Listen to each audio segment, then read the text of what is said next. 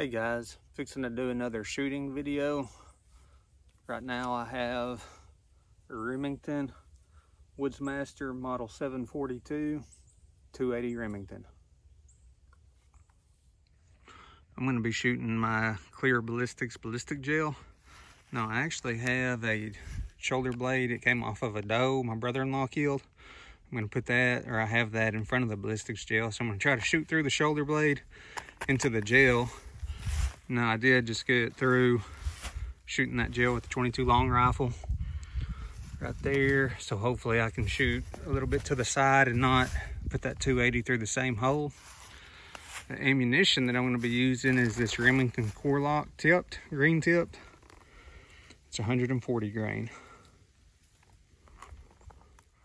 So this gun again, Remington Woodsmaster model 742. It's an older gun. The scope that is on it, I believe, is a Bushnell scope. It's just the scope that came on the gun. The mounts came on the gun, and it's been a pretty decent scope for what it is, a 3x9. And I'm gonna be shooting from this distance back here, about 10 yards away. Now another thing that I'm trying that's different, as you can see, I have that ratchet strap holding that block on. I am afraid it'll knock that barrel over. So I've got a 2x4 propped up against the barrel. I'm hoping it doesn't fall over and get my block all dirty, but I'm gonna have to shoot it and see what happens.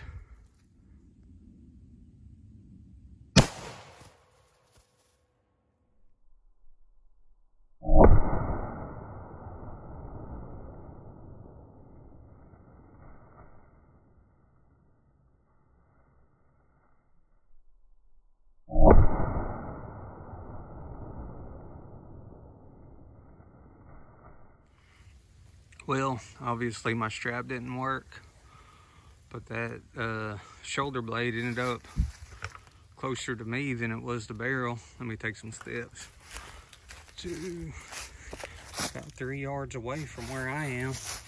See where that bullet went through. See how thick it is on this side.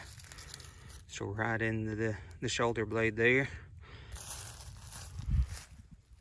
And here's the ballistic gel on the ground. Of course, that bullet shot all the way through it. That's a 20-inch block of ballistic gel there. Right there is where the bullet entered the ballistic gel. See, just a small hole there. Look at it from the side. You can already see, though, you're getting a little bit of expansion already. Of course, that's after it went through the shoulder blade. Stuck the tape measure to the side where you can get an idea of the expansion right there. Looks like it's about almost 3/4 of an inch. Again, like I say, after going through that shoulder blade. But you can also tell that it still expands and gets wider through here. It looks like,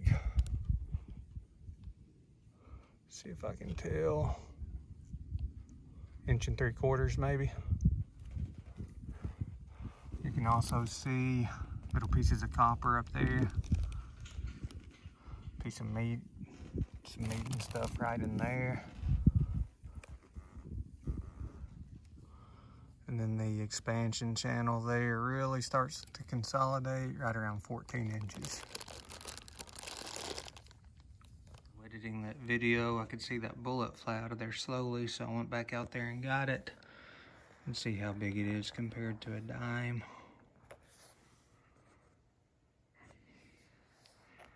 Looks like you got pretty good mass retention there as well.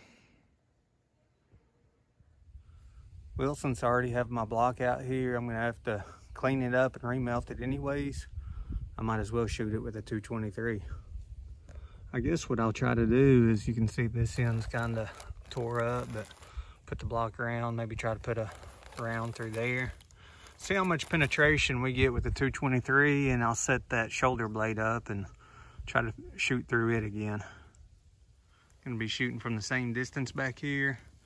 My gun is the Ruger American Ranch 5.56 NATO or 223.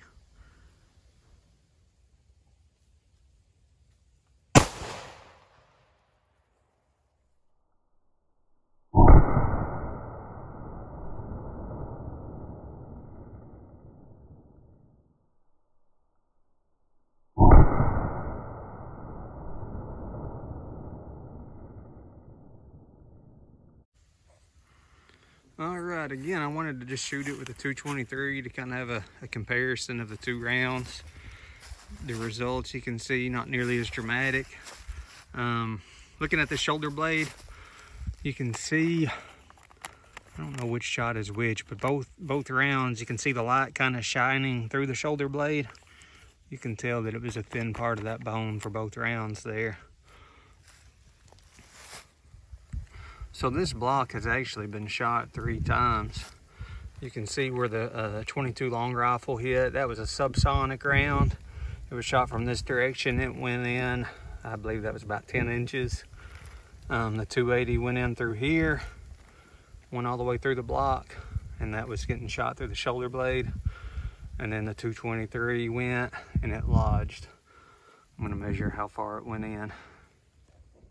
And measuring from the top, went in about 17 inches.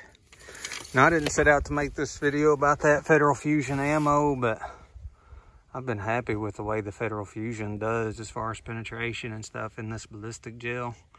I feel like compared to the other ammo I shot, the stretch cavity is about the same for the 223. Obviously, you can see that's a little bit wider for the 280. And this is the 223 I'm measuring right here.